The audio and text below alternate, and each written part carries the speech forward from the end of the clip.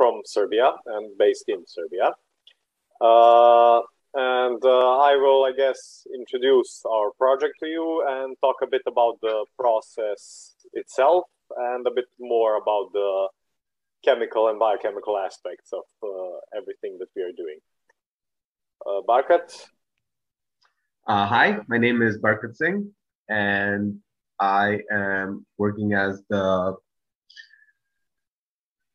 International Relations Coordinator with Nikola, based out of India. And our take on the project is essentially to promote the social impact aspect of sustainability and encourage people to go towards a greener alternate to single-use plastics.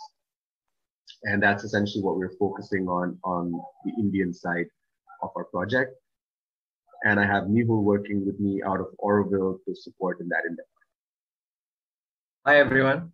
It's a pleasure to be able to connect with you all and to share our work at SOMA and about Mycelium Technology and its impact on a sustainable industry.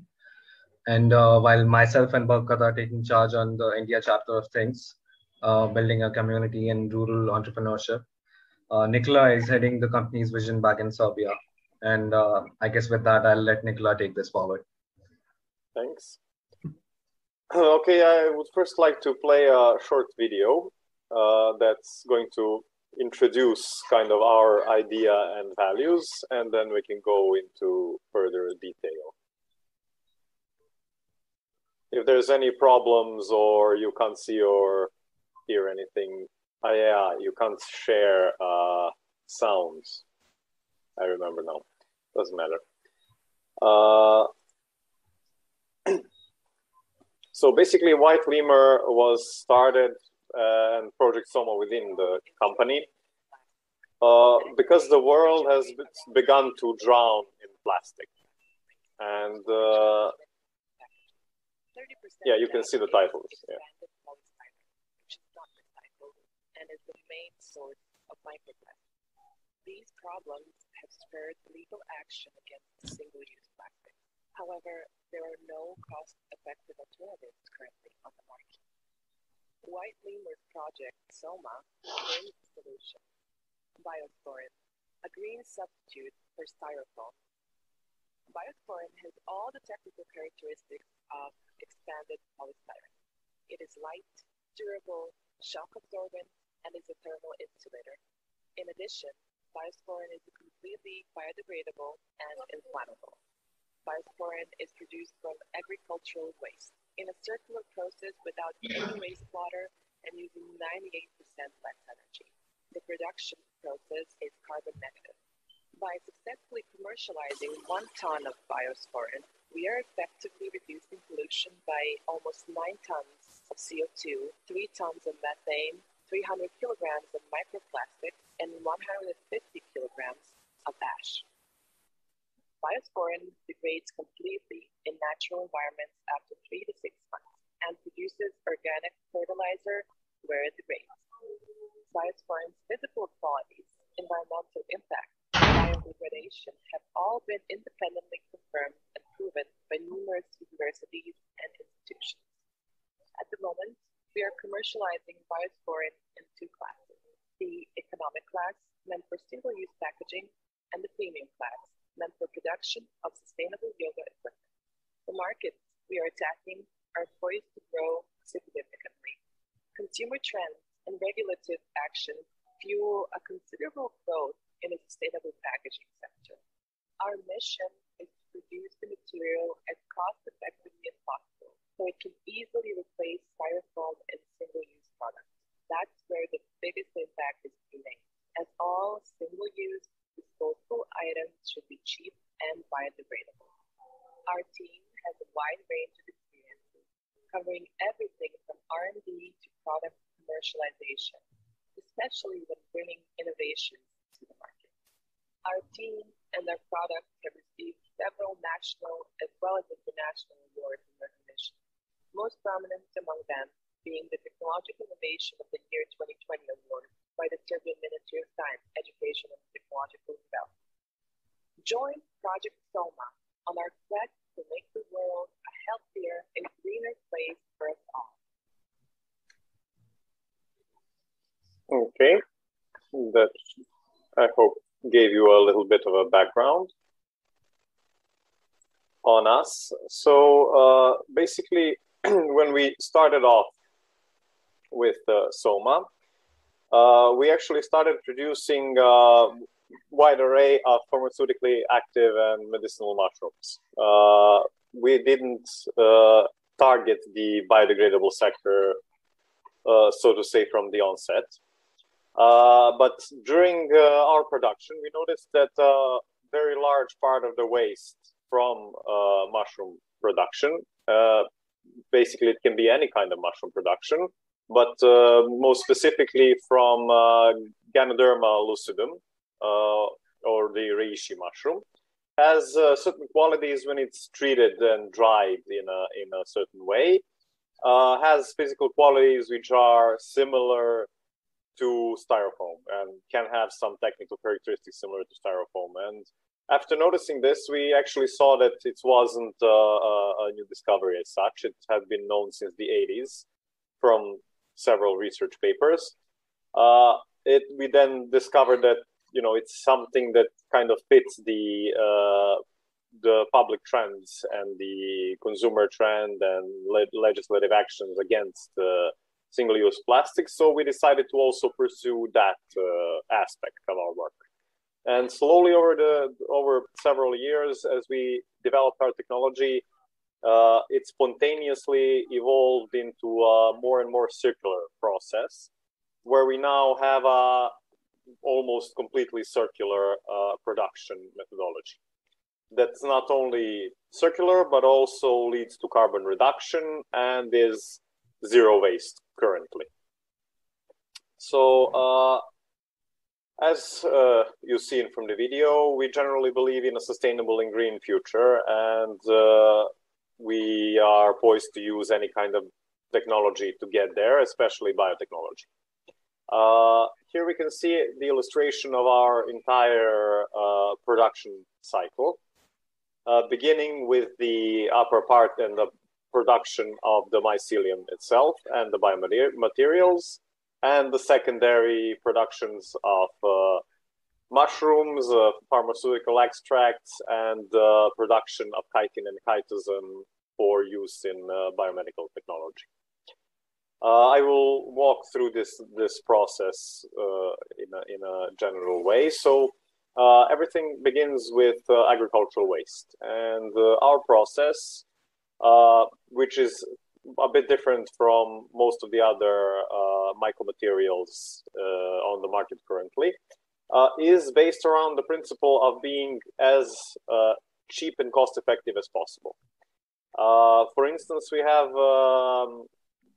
in the US the biggest player, EcoTech, whose technology is based on using composites made partially from agricultural waste, but partially from hemp fiber and other materials.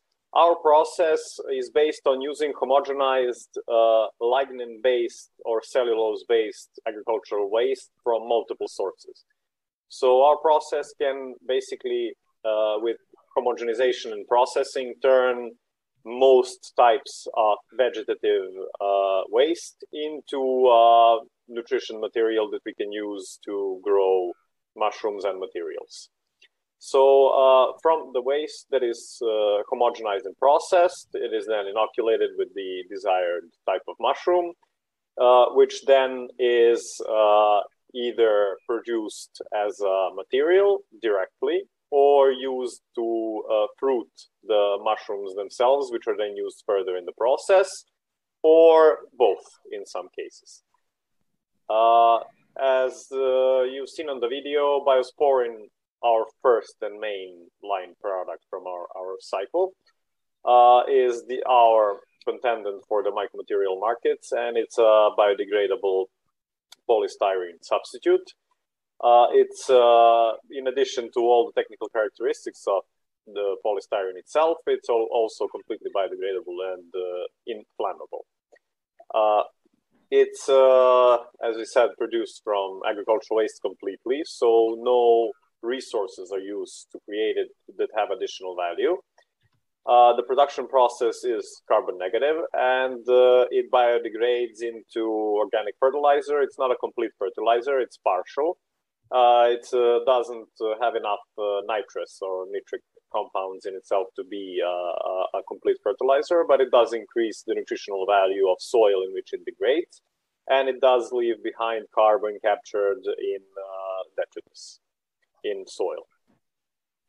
Utilizing the characteristics of biosporin, we are naturally attacking the single-use packaging market.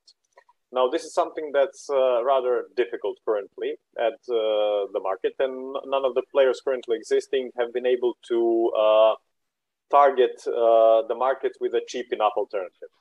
So they have all turned mostly to commercializing it through premium aspects, such as floorings, acoustic panels, or more premium packaging.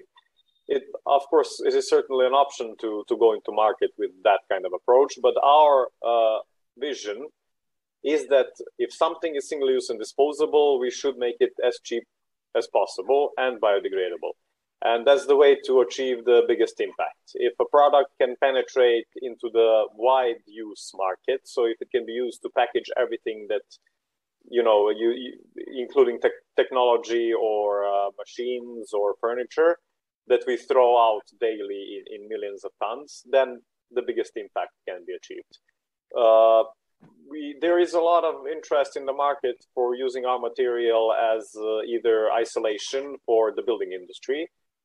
Actually, around 65% of inquiries we get are from the building industry. However, this is not something we focused on because the logic of using something biodegradable in the building industry is kind of defeats the purpose and point of the key features of the material. So if it's biodegradable, it should be used for single-use products and not for building a house that's supposed to exist for, you know, a couple of years at least.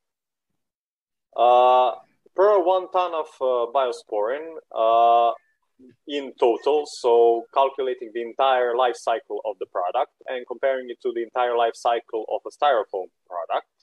So if 1 ton of biosporin replaces 1 ton of styrofoam on the market, we have effectively prevented the release of almost 9 tons of CO2, around 3 tons of methane, 150 kilograms of ash, and 300 kilograms of plastic waste. But this is taking into account the entire process of also production of styrofoam and removal of styrofoam from the environment. As I've already said, it directly biodegrades. So biosporin is not compostable as most other eco-packaging is. It degrades in natural conditions. However, the natural conditions for the degradation of biosporin include bacteria from the soil and high moisture. Samples that are kept in dry or in storage facilities in dry conditions and not touching the soil can last, well, the oldest sample we have right now is 4 years old, so up to 4 years at least. When it comes into contact with soil and wet conditions, the bacteria from the soil start degrading it. So in soil, it degrades in 3 to 6 months. As we've already seen in the video, one of the more premium aspects that we are aiming to bring to market is SOMA yoga equipment or yoga equipment made from biosporin, because simply it kind of makes sense that one of the main props for yoga shouldn't be produced from unsustainable and unhealthy materials, because yoga should be healthy for the mind, for the body, but also for the environment. We were also working on a project and a way to integrate natural seeds within the yoga block itself and within the biodegradable packaging, so that when it degrades in the environment, it can also basically jumpstart the process of greening or reforestation. Of course, this carries with it a lot of questions and insecurities, because some cultures might not be adapted to certain climates, or they could turn into infectious species and so forth. So there's quite a lot of nuances with this, but it is a concept that we are working on. So aside from the production of biosporin, the second part of our production is utilization of every other stream from that production, which includes the mushrooms themselves, so the mushroom tissue. I will focus now on the aspect of Ganoderma, because that's the one that we're using mostly for creation of biosporin, although this same cycle and approach can be used for most types of lignous mushrooms. The first product we get out after processing and extraction is chitin, which we are then converting into chitosan. And I will go a little bit after this, I will go a little bit more into detail about this process, because it's the most related, I feel, to the topic of this talk, the green chemistry aspect. We are also producing organic mushrooms as such, which can be sold in dried extracts or spores. And finally, we have a pharmaceutical branch, which is producing currently capsules and tea as health supplements based on organic mushrooms. This part, Barkat will speak a little bit more of in a minute. I will just transfer to a more technological talk about chitin and chitosan themselves. So up until now, most of the, not most, 99.9% of chitin and chitosan in the world come from the fishing industry. So a little background on the material itself. I'm sure most have probably heard of it or know what it is. Chitin is the second most abundant natural polymer in the world. It's right behind cellulose, and it's the main building material for the hard parts of mushrooms and arthropods. So the shells of arthropods, the bodies of insects, and the bodies of mushrooms are all made from the same material, which is a natural polymer called chitin. Chitin has a very high global demand, and it's I'm sorry. And as I said, most of it comes from utilizing waste from the fishing industry. So the shells of crabs, lobsters, shellfish are processed in a very dirty process chemically. Those factories are usually based on the shores of seas or of fishing countries. They release a lot of waste back into the water. They release a lot of chemicals into the water. And the product is also tied to lands that have a strong fishing industry, which makes it its production limited to only a certain number of countries. The rest have to import.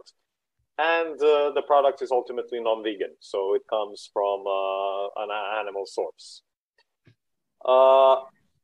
Chitin and this derivative chitosan are used across many industries. In agriculture, they're used as stimulants for plant growth and plant immunity. So when they are used, when they're sprayed into the ground and on the plants, they elicit an immune response from the plants. This is probably due to the plant having inbuilt immune responses to the invasion of fungus or of any kind of molds or similar diseases. So it elicits an immune response from the plant and basically vaccinates it against molds and similar diseases. It can be used as basically a binding block to make time-released fertilizers for use in the ground. It can be used in the water and waste treatment industry to build filters and reduce odors and clarify solutions. It has a use in the nutritional industry. It's used both as a dietary fiber, as a binding agent, as a thickener, as a preservative, and it's also commercialized as its own supplement for certain aspects of cholesterol reduction and some uses in diabetic situations. and it's used in the cosmetic industry for a whole load of different functions. And maybe the most interesting and most high-tech use is in the biomedical industry and biomedical sector, where it's used to produce skin dressings for wound care. It's used to produce artificial tissue scaffolding and matrices. And it's used right now, there is research going on to produce certain kinds of reabsorbable, biocompatible components for bioprinting, something like cartilages or parts of joints. So it's a very, very versatile material with a lot of different uses. But another source, as I said, in nature exists, which is fungi. However, the entire industry for producing chitin from fungi is very ineffective as of this moment. This comes because most of the production of mushrooms deals with the production of gourmet mushrooms, which are then consumed in their whole. So we don't extract something from them and leave the chitin behind. The chitin is eaten up with the mushroom. However, that industry also has a very, very large amount of waste. For 1 kilogram of mushrooms produced, there is 3 to 4 kilograms of mycelial waste. Mycelium also contains chitin in a smaller amount. So we are currently working on a technology to produce chitin and chitosan in a green way, so as green as possible, greener way, from both mushroom production waste and the waste that's left behind after extraction from pharmaceutically active mushrooms. So when we produce effectively, in an example, when we produce the reishi mushroom, we have the body of the mycelia of the mushroom. Part of that is used to produce biosporin. Another part, which is not suitable for biosporin, can then be used in this process to extract chitin from it. And the pulp we get from after the extraction of the pharmaceutically active components, which are beta-glucans in the case of the reishi mushroom, we are also left with more chitin, which we then intend to purify through this process. So the process is basically centers around two phases. Phase one is the extraction and purification of chitin, then followed by alkaline peroxidase treatment, enzymatic hydrolysis, and in the end it's solubilized, centrifuged, and finally amino acids and carbohydrates are removed from the solution, leaving behind chitin. One more advantage as compared to chitin production from animal sources is that producing it from mushroom sources doesn't require the special step for deproteinization, because the chitin in mushrooms is not tied in the same way to proteins as it is with the arthropods. Phase two is the conversion of chitin to chitosan. Now this step is still in an experimental phase with us, and we are currently experimenting with 3 different approaches. One is a thermomechanical process using a steam explosion to decompress and convert it. Another is a method using deep eutectics, which can be regenerated almost 99%, making it a much greener process. And the final approach using hydroxide and ultrasonic waves to achieve the conversion. All of these processes are mostly, all of the components in these processes can mostly be regenerated, which leaves them a much greener process than before. So as I said, the advantages of this process would include both the price and location of production. So it would allow production in most countries that have climate that can produce mushrooms, which is everything besides Antarctica, basically. It gives a higher grade of the product. So oligochitosan can be achieved in longer chains, which allows its usage in the biomedical industry more. It's sourced from a vegetable source, so it's not an animal derived material, and the production process is much greener. And as I already said, the material is abundant. That would be it on the technological aspect of that production. I would just like to say a few words on where we are with each of our technologies and processes. So as I said, for Biosporin, we are currently in the early phase of commercialization. So we have a few pilot projects ongoing for the single-use packaging. The yoga block should be on the market in the next few months, so commercialized. And the supplements and the entire wellness branch is already in sale for a while now. Chitin and Chitosin are currently, as I said, in a developmental phase. So we have already established the technology to extract it and are now working on the different approaches for the conversion of chitin into chitosan. The important takeaway is that from our entire process, so from the production of Biosporin, mushrooms, extracts, and chitin and chitosan, we have almost 100% of usability of all waste streams. So we have a almost completely circular system. So the only waste that we have right now is some of the thin plastic bags that we use in the process of the production of the mycelium. Everything else is either completely recycled or is completely reusable. That would be it from my part. I would give over the stage to Barkat, who can now talk a little bit about the environmental, social, and other impact aspects of our project. Hi, Nikola. Thanks.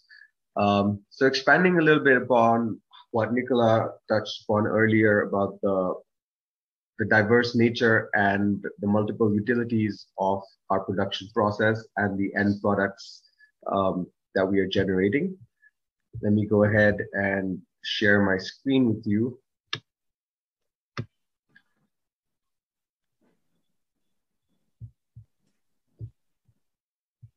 Is my screen shared? Can you guys? Yes. Great. Lovely. So on the Indian side of our mission, what we're looking at focusing on is the largest problem that developing nations and the Indian subcontinent face, which is the trouble with crop stubble burning. And it is a major problem in the northern states of Haryana, Uttar Pradesh, and Punjab, where annually 20 million tons of agricultural waste is set on fire. And that contributes very largely to the global emissions and the country's CO2 score. Starting with this project, when me and Nikola first met, taking a slightly opposing perspective to the project compared to where Nikola's approach is from the biochemistry and the technical aspect of the project, we realized that there's a very large need for public involvement and an understanding in the public domain of what sustainability entails and what the measures to transition would essentially look like, and how we could apply our project to leverage upon that narrative. So beginning what Nikola shared earlier about the production and successful commercialization of Biosporin and the carbon that is sequestered in the process, the methane and ashes per ton of Biosporin production, we realized that we were eligible for carbon credits through our production processes. And the next thing we realized was also a very demographic specific way of approaching the project, because in a country like Serbia and developing countries, the availability of agricultural resource as a raw material that we use for our product varies and ranges from region to region. So for example, in India, the northern and the southern states have a large production of wheat, of corn, and the southern states have a lot of coffee, they have a lot of pepper, and we've been trying to experiment and see what different agricultural residues could be used in a combination with our mycelium technology to see and assess the characteristics of the end product. And in the process, we spoke with a lot of farmers. We tried to assess the agricultural waste that we had available to us and how we could encourage them to get involved in the production process. And one of the things we realized that there's a huge training and a capacity problem in a developing country, wherein sharing a technology like this with a rural community was a challenge that we found interesting and thought that there was a lot of space to get the local community involved, essentially leveraging upon the creation of a local circular economy and promoting the concept of environmental social governance and the conservation of natural capital in the process. So essentially taking an impact-oriented approach to the project and getting public participation when it came to the adoption of green technology. So when we look at the world of climate change, the UN has set in place various sustainable development goals and largely broken down into adaptation and mitigation processes. And we were trying to enhance the sustainability aspect of the project and see where we could get with that. So at present, we are looking at the world from the lens of carbon emissions and sustainability and what different governments around the world are doing in line with those steps. Developed countries are in a different position. If we look from this graph here, on the extreme left, we can see countries that in the previous Paris Agreement in 2015 took pledges to undertake sustainable ventures and their roadmap towards acquiring net carbon neutrality by 2030 and then by 2050 targets that are put in place. And we realized that developing countries are taking the lead in that with greater availability of climate finance and capital to promote young startups that are working in the sustainability space. Whereas in developing countries like India and the larger subcontinent, the opportunities and the understanding of such concepts was almost non-existent. So the core function of our project in India being three things: to promote the understanding of sustainability, encourage public participation and increase local involvement in sustainable practices, and developing a local circular economy driven at solving two problems elegantly and simultaneously, one being the issue of steering away from the use of single-use plastics, and the second being using agricultural residue, which would otherwise be burnt and contributing to carbon emissions.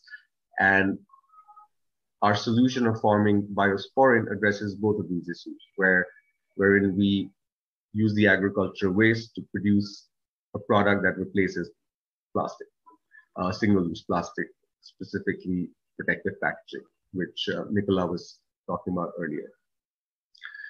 So when we look at the world from that lens, here is a model of what an entire circular operation entails: the production, the treatment, the collection, the consumption, and of course the secondary raw materials that can be leveraged in the process when it comes to the making of biosporin, the chitin extraction, and the reishi teas and capsules as direct fruit.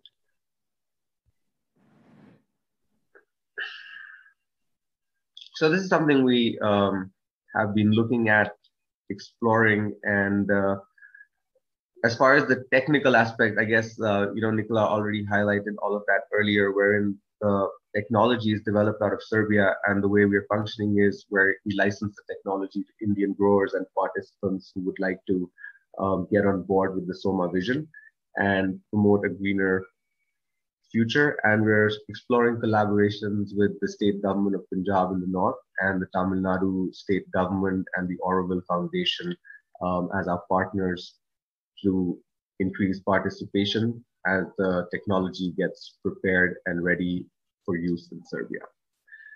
Now, one of the most interesting aspects to myself as an individual who's involved with society, I do community projects in rural communities where I take upon artistic endeavors to try and promote a social message. And one of the interesting things to observe in communities is that the problem or the situation has three layers to it. Let's say at the individual level, at the corporate level, and at the state level. The state level issues being things like regulatory application of regulations and the implementing of them on ground, which is something that is lacking in developing nations. At a corporate level, there are things like double counting, it is misreporting of emission standards and faulty reporting practices. And at an individual level, there's a lack of awareness or an understanding. So we look at the psychology of climate change and how these three layers of individuals approach the problem of climate change and their in sustainability within that context. And we realize that there's a blame game that kind of is in place. And one of our largest objectives with SOMA Biotech Asia being the final point that I will get to at the end of this is a slight technology that we have developed called SOMA ECOTECH, which allows individuals to become financiers and trackers of progress through green projects. Essentially, our motto being to accelerate green progress and facilitate climate finance. But for that to work, we need the masses to get involved and to understand the problem. So here is how we want to drive people from where they are at a point where there is a lack of understanding towards wanting to contribute and taking ownership and agency to get involved. Finally, the combination of people, planet, and profit, addressing climate change and our endeavor to use art, science, and technology as a holistic blend to achieve that end goal.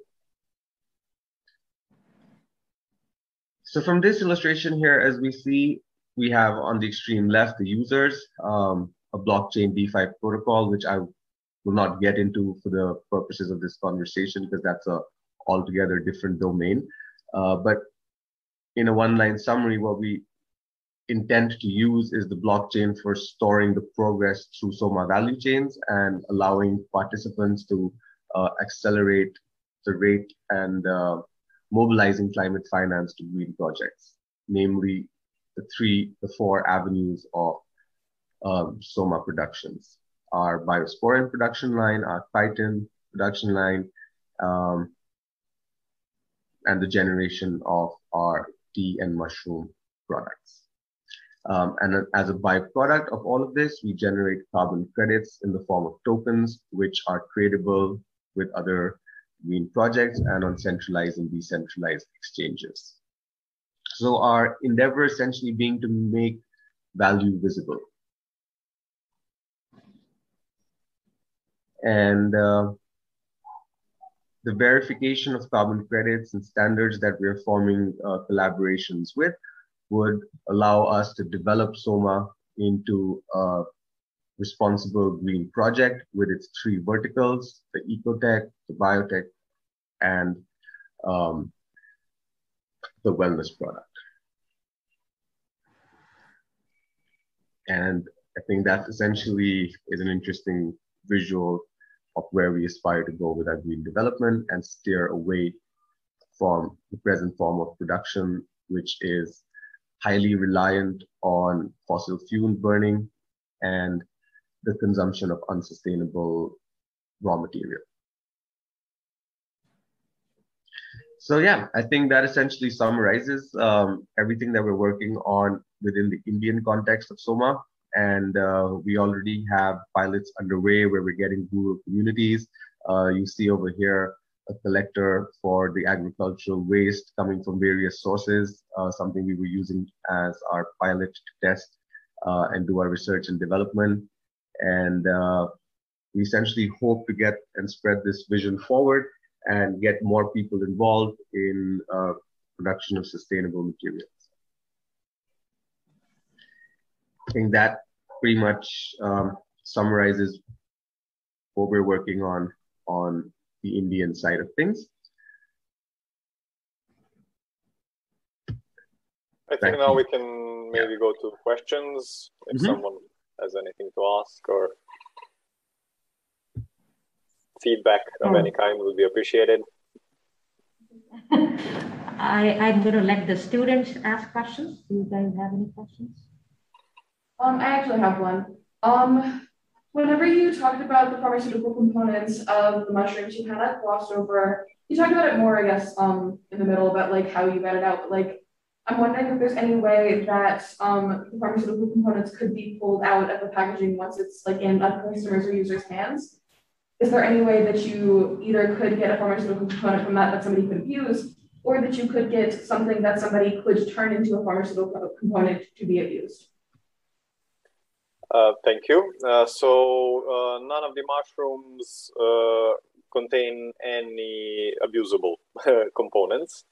Secondarily, the stream that goes into the production of biomaterial has too low concentration of the pharmaceutical components. If it were any higher, we would have extracted it ourselves from the waste stream to add another layer, but it's simply not cost effective. The concentration is too low. So when we compared the body mycelia, so the body of the mycelia, to a fruiting body of the mushroom per gram, 1 gram of the fruiting body contains about the same concentration of substances as 200 or 300 grams of the mycelia. So the disparity in concentration is too big. All right. Thank you. You're welcome. I have 2 questions. Are there any companies you believe that would be helpful in this process to collaborate with and that you're interested in working in? And the second one, is there anything you're currently researching that you can describe to us that you're excited to work on in the future?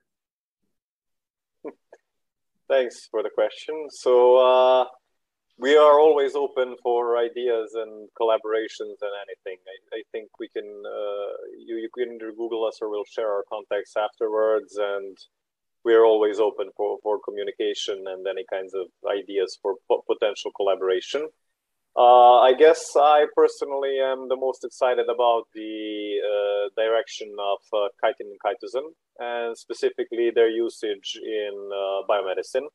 Not in the least because it's my profession. I'm a molecular biologist and biomedical scientist originally, before I went into sustainable industry. But the idea of using those materials as scaffolding for tissue growing and as burn, especially for burns, but for skin regeneration patches. So the engineering of skin regeneration patches from something as kind of benign as mushroom production waste, the idea just fascinates me most in the technological aspect.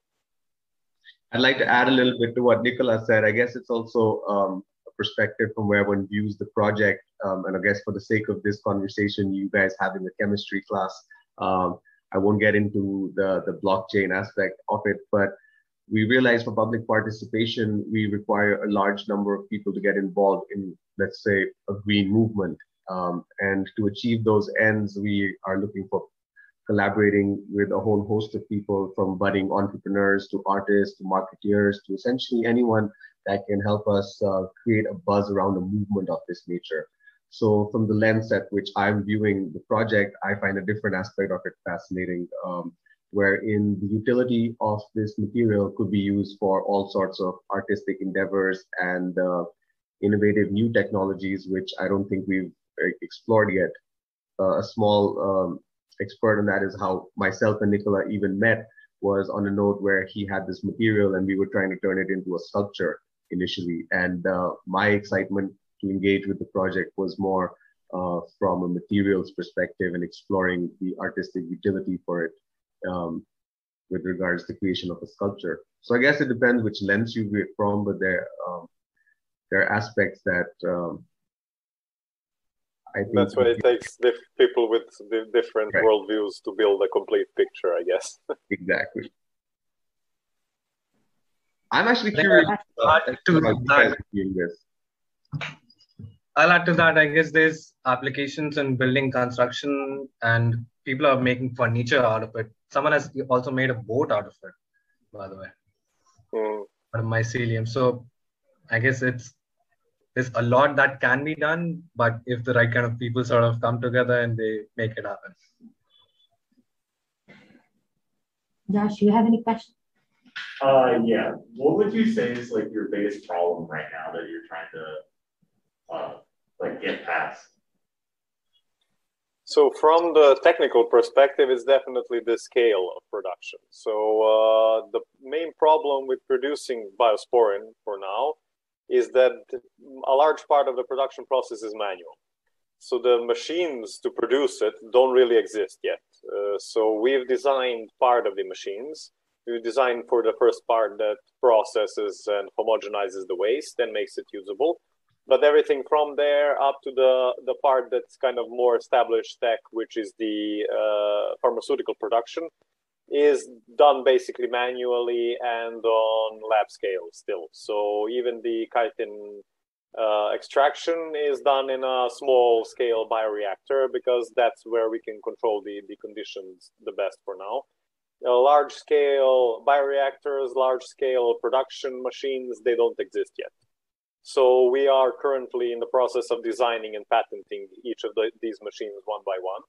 The process is expensive and it takes time. So to achieve the greatest impact, we need the greatest scale. And to achieve the greater scale, we need simply time, research, and money to construct the automated production process.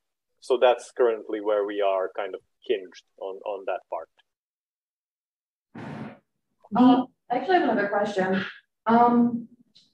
I know a lot of companies, especially bigger companies, have pre-established deals with maybe like a lot of packaging manufacturers. Like they know who they get their styrofoam from. They know who they get their packaging material from. So has it been hard to kind of break into that and like either find businesses to work for you that don't have contracts that they're already kind of locked into, or has it been hard to kind of convince companies to work with you because they're so used to doing it their way?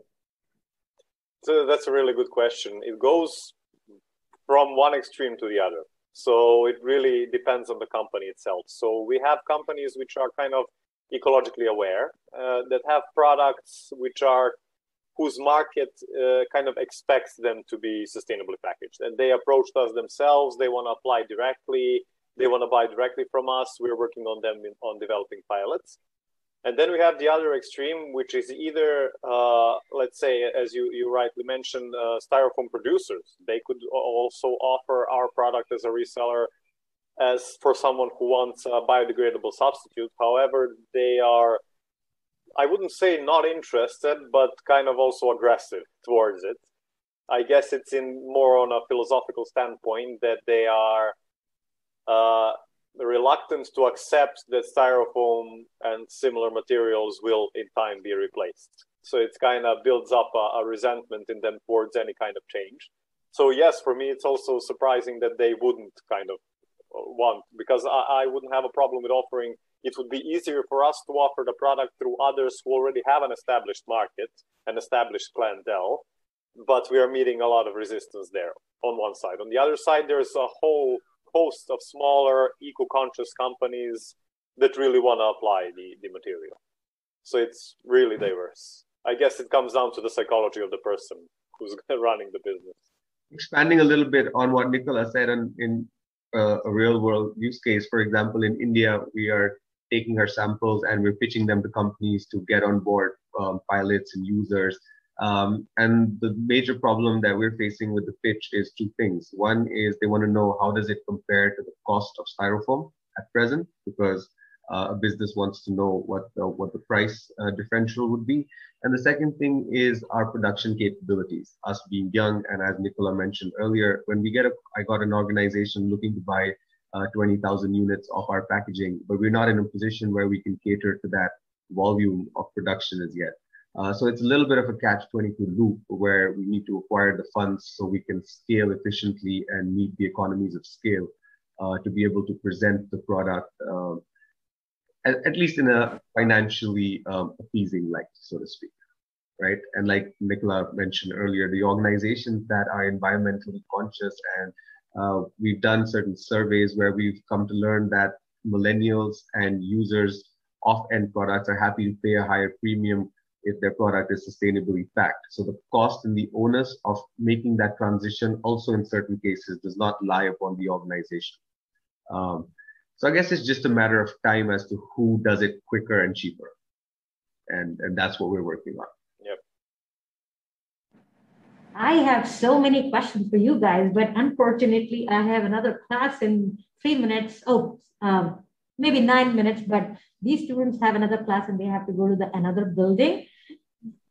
But do you think we could, if my students have more questions, I definitely have a lot of questions, especially pertaining to India and how you are doing things. So I'm going to let you guys leave if you have to, and I'll just have a very quick question. Right now, your chitin and chitosan, are you transporting it, or are you at all in the production part in India yet, or are we still focusing on the carbon credits and the business side of it? So that's an interesting question, because when we started starting in India, we were looking at what would be the right point to take this off from. So initially, Nikola had done the R&D, the development of the technology, and like he was mentioning earlier, the issue is with scaling. We did our research and development in, let's say, under controlled parameters in a smaller context, and we developed the technology for it, and we are functioning with autoclaves and can cater to, let's say, X amount of production volume. So the next part of it is the development of the technology that can produce larger to scale, essentially, right? And we just very recently got that technology ready, and it's in the patenting process. And now we're in a position where we can license that to people and get more users on board. So our earlier approach in India was to set up our own production facility, copy paste what we're doing in Serbia. But we realized that since there are so many agrarian entrepreneurs already existing in the agro space, we found it more advantageous to leverage their existing networks and availability of A, funds, B, raw material, and C, production capabilities, as opposed to acquiring the production knowledge ourselves. So the route that we're presently undertaking is getting users in Punjab. There's 2 farmers that we're in conversations with to set up small SOMA production units, wherein we license the technology to them and we monitor the production. And parallel to that, what we are interested in doing is using the blockchain technology to log the entire value generated from this production process, wherein we log the farm waste collection, the production within the SOMA unit, and its transport to the end user, and there where it degrades and reaches its final destination, completing the cradle to cradle circle and verifying our circular economy generation claim. So both of these things are essentially running parallel at the present moment. But to simply answer your question, we're not looking at setting up our own large-scale production in India just yet. We're more inclined to get people involved to license our technology. I see. But you do want to have the production to be taking place. Doesn't matter whether you guys or somebody else, you do want to be taking place preferably in a village rather than in a big city, because the real estate is going to be much cheaper. Correct. And all the agricultural stuff is happening in the villages, not really in the metros. So you are basically not worrying about transporting all that agricultural waste from one place to another. So setting up these mini units, which which basically will help. One final question, and this is more of a, since you mentioned the disposable part of it, if you make disposable plates out of it, do you think just the water is enough to biodegrade, or do you think it's not gonna, obviously, if you want to have a disposable plate, at least for the 30 minutes that you're eating, you don't want it to react with water. So I'm assuming that, and I apologize. Your question stated the problem in and of itself. Yeah, our very first desire. We've had quite a lot of testing with the Faculty of Agriculture here in Serbia, tested all different approaches to using it in combination with food. And the only way it can be used is with dry foods. So anything that's wet, we've had also some cases, surprisingly, let's say for some kinds of meat, where the enzymes that are inactivated in the dead mushroom tissue start biting into the food. So it reacts too much with food at this moment to be usable in direct contact. I was just very curious, and I'm so sorry, but my students have in the other class, they have an exam today. No problem. So thank you a lot for the opportunity. Thank you for your time. If there is anything else, we are always willing for a quick chat, or you can contact us for anything else, or just a Q&A session, or whichever. Absolutely. Thank you so much. I really appreciate it. Thank you. And if you do need the, I can send Barkat and Mehul the recording, and then he can share it with you. Because this whole class was recorded, and I should have mentioned when you entered the meeting, you already knew that was being recorded. Yeah, it's fine. All right. Thank you so much. Thank you. Bye. Bye-bye. Thank you. Bye-bye.